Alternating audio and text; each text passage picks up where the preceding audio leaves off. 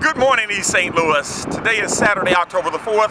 I'm Mayor Alvin Parks, proud to be serving as your mayor here in East St. Louis. I'm at the 5th and Missouri Metrolink stop to draw attention to a major issue that is on the Tuesday, November 4th ballot, the general election ballot.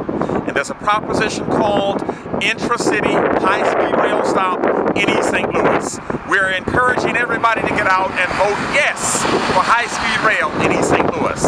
What does it mean? You're connecting the largest region in the state, Chicago, Illinois, to the second largest region in the state, called St. Clair County, Madison County, St. Louis, Missouri, in East St. Louis. We deserve a high-speed rail stop in East St. Louis. This is not just for East St. Louis, it's for the entire county, along with the counties that are south and to the east of East St. Louis. We recognize that transportation is a very big part of reestablishing commerce and industry and economics. This is no diversion from that. This is definitely one of those things that supports commerce, economics, and industry coming back to East St. Louis. So on Tuesday, November the 4th, please show up.